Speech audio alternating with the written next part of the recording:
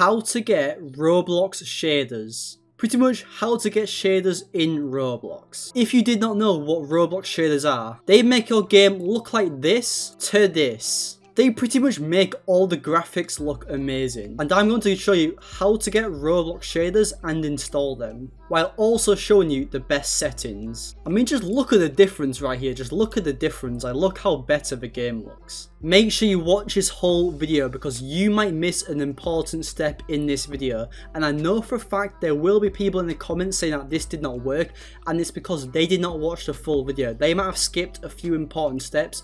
They might have tried to skip ahead and then missed a certain part, and it didn't work for them. I have also hidden a few Robux codes in this video, just like this, boom. Well, that one's just like an example test, but yeah, they will be quite sneaky on this video. I've hidden quite a lot and nobody has actually redeemed them yet. You could be the first. All you have to do is just watch this whole video without skipping or anything like that, because if you do try to skip ahead, they're going too quick. You will not be able to find them, trust me. Just watch this whole video and you might have a few bit of Robux on your account by the end of it. I've also got a bunch of Robux in my group, and you can actually pay people out if you enter in their username in this. I could literally give you a Robux. So if you do want some, leave a like on this video, sub to the channel, and most importantly, make sure you drop your Roblox usernames down below, and make sure you watch this whole video. So firstly, you want to go ahead onto Google. Now obviously I use Google, but you don't have to use Google to get Roblox shaders, but I'm going to show you this way because I use Google. Well, I use Google in order to get Roblox shaders, and I typed in this right here. I typed in row shades right here, and once you type in row shade, you will actually see Roblox shaders. Download row shade for free. Obviously, we are going to go ahead and go onto that right here.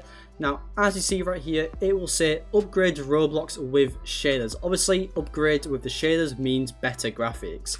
Now, you want to go ahead and press download row shade right here, and it should look like this. Obviously nobody's going to get the trial obviously, but yeah, you want to get the free one right here. It is free right here, so you want to go ahead and then press download on the free one right here, and yes, you want to press download right here, and it will look a bit like this. I don't know why they have this, but all you have to do is just wait for this little thing at the top right to press skip right here, and you can press skip right here.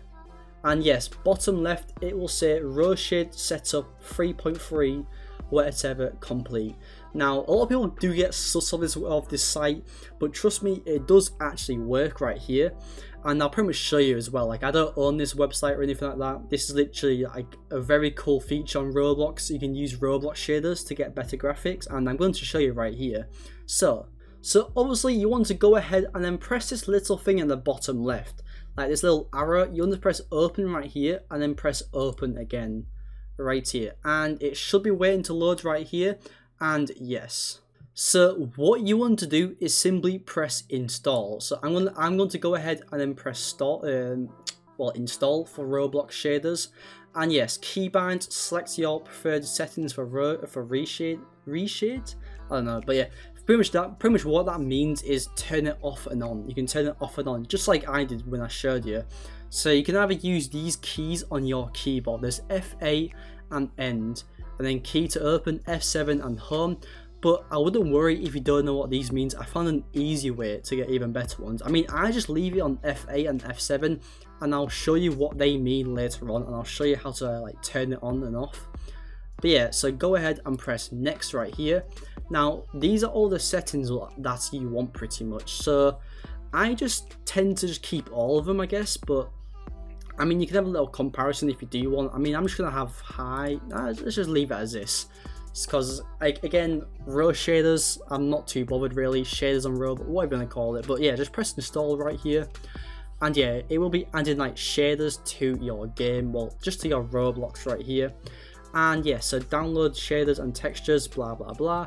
So you want to go ahead and then press next right here, and you want to do not press this right here, press cancel. So once you have done that, you want to go ahead and open up a game. Now let's just go onto catalog avatar creator. I mean, it's just a simple game really. Like, it's not the best to show off graphics for a video, but again, you can get like a hang of it, I guess, if you just go into it. And yeah, you should see that at the top right there, if you guys saw that, like a little like weird stuff right there. But yeah, now I've actually loaded into the game with shaders on. So what I do to actually access this, like the keyboard bit right here, because I don't actually have the F8 keybind on my keyboard, so I go ahead and then press right here, press on screen keyboard. So you want to go ahead and go onto this right here.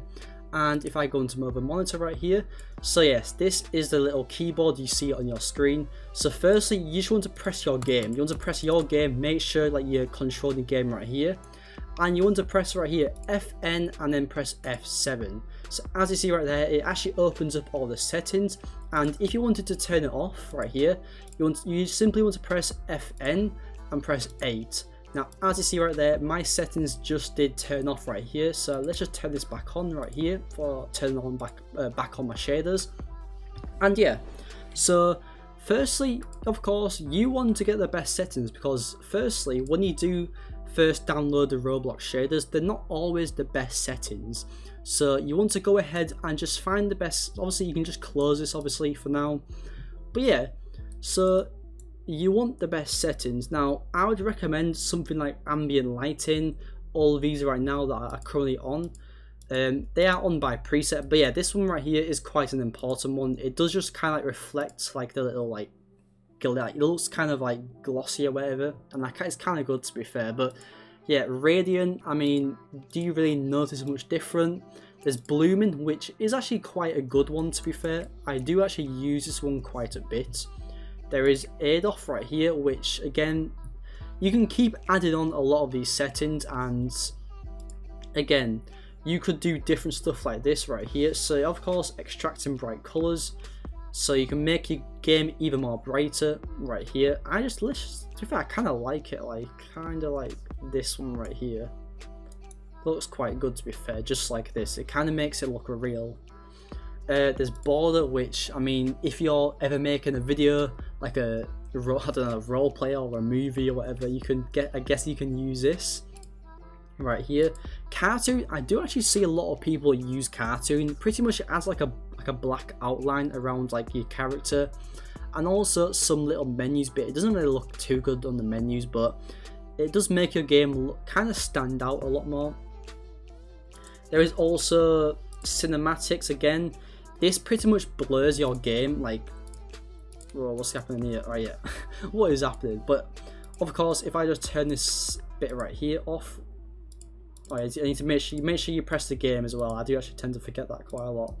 But yeah, I mean, yeah, you do need to change the settings quite a bit. So of course, so cinematic, you can just do all. Wait, what happened here? Cinematic.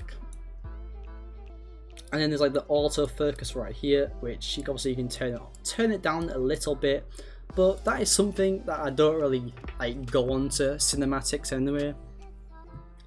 There's also curves as well. I mean, yeah, look at that. It makes the game a lot brighter, which I would definitely recommend. But there's so much stuff right here. There's like debanding, there's film grain, which I don't really use at all. There's glitch, which, I mean, yeah, I don't know about that one, mate, but there's a HDR, which does make a game very saturated and more colourful. I'm going to turn off the cartoon one right here. I mean, if you just look at this game right here, like, it looks completely different to the average Roblox game right here. And I guess what I like about Roblox Raw shaders, or just how to download shaders on Roblox, is that it makes a game very colourful, which is, I like playing games that are colourful. Like, obviously on YouTube thumbnails, you make them very colourful, so it can be very good for that. Like, you can just already make them really colourful. I mean, if you compare that to this right here, like, yeah, like, it's very different. Obviously, I have a bunch of settings on, like, just random settings on right here, which obviously, if you combine too many, they might look a bit weird, obviously, but again, it is something you do need to just have a little play around.